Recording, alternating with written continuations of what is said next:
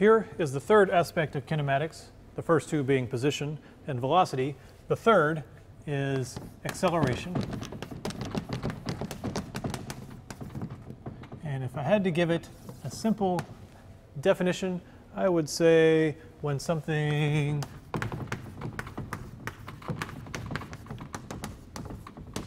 speeds up or slows down. Now, there are other kinds of acceleration where it doesn't necessarily speed up, but for now, let's just stick with 1D kinematics and say that's what it is, when something speeds up or slows down. So how do we make that happen? Well, let's see. Let's come over here to our track and lift one side of the track. And as you know, things like to roll downhill. So if we lift one side of the track and put Hal at the origin and release, right when I release it, the velocity will be really slow, but then it'll speed up, right? So it's getting faster, faster, faster, faster, faster, faster. Oh my goodness, I can't let it crash. Let's watch that again. Here, right when I release the velocity, really it's zero right when I release. It's zero right now, right? The instant I release, it's zero, but it starts to speed up. And faster, faster, you can see it getting faster and faster. So let's look at that motion. Let's consider it in kinematics, right? So in kinematics, how do we think about motion? We make a graph. Right?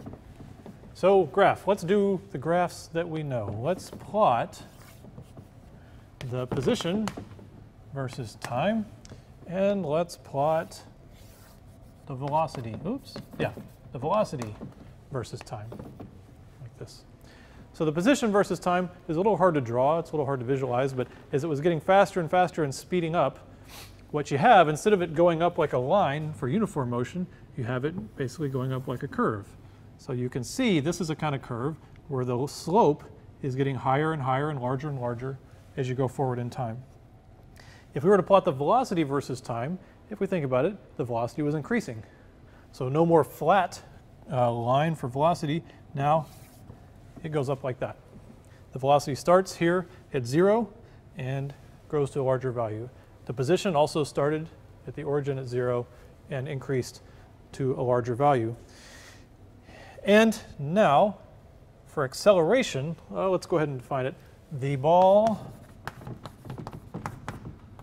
has acceleration. Just like we wrote before for velocity, it's the rate of change of something. In this case, it's the rate of change of velocity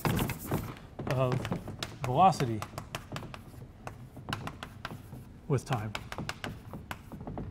And we use an A to describe acceleration, and we do it in meters per second squared is the unit, the MKS unit.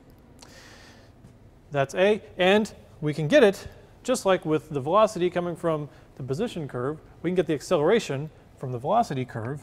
The slope of the velocity time curve equals the acceleration. So here, if this really is what happened in the demo, then we had a constant acceleration, which we do when you tilt something like that. If we want a mathematical definition, you'd write A is delta V over delta T. Okay. And if we look at that, it's usually constant, right? So I didn't write AVG, A average. You know, this is how we define the average velocity was delta X over delta T. The acceleration is delta V over delta T, and it's usually constant, so no AVG. All right, that's the only reason I didn't write average on there. Often you'll see it left off because it's constant. It's usually constant. So let's look at some other equations that you want to be able to think about, get used to, practice with acceleration. One is, how does the velocity change in time? Right? So it's really related to this. If we say delta V is V minus V naught, and we bring delta T over here, Well, we find, similar to what we saw before, that the velocity is a function of time, right? That's velocity as a function of time. I got a little too cursive there. Velocity as a function of time equals v naught plus a t. Where again, technically it's the average velocity, but since it's always constant, we leave that off. And delta t technically is t minus t naught, but t naught really is always 0. We always put t naught at the origin. So usually you'll see it written like that, right? So just like x is x naught plus vt, that's how the position increases with velocity. V equals v naught plus at. This is how the velocity increases due to acceleration. You could also say, how does the position increase due to acceleration?